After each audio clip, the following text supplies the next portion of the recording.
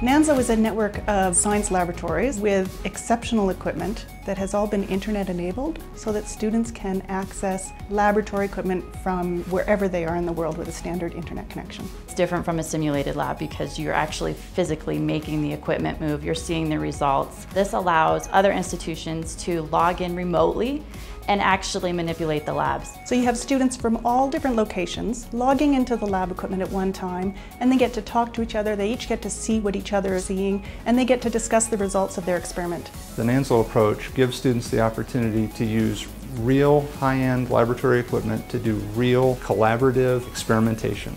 That is a game changer for online science education. The students can log in at times that are more convenient for them. They can do it from their home or from their work. It also allows them to be able to take pictures of what they see and being able to see them at a higher magnification.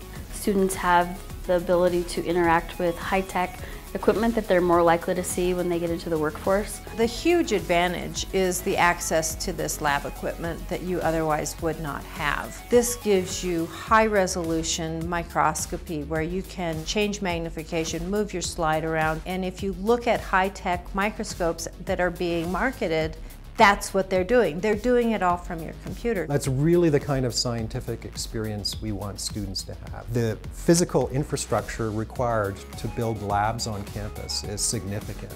And so NANSLO offers an alternative that is a shared facility across multiple institutions and can be a shared cost and a shared revenue generator across multiple institutions. So even though a college might not be able to afford the equipment, their students and their faculty still have access to that equipment. I really do believe that this is the way that we're going to be doing both face-to-face and online science labs in the future. It gets the student engaged in doing science. From a faculty standpoint, I think it really gives the students that critical thinking piece that you don't always get in a face-to-face lab. This gives them an opportunity to acquire the degrees they want without having to travel. It removes some barriers for students being able to achieve what their goals are as far as career choices. We're just going to have to find ways in which the institutions can provide high-quality lab experiments at lower cost, and NANSLO is the kind of program that can provide that.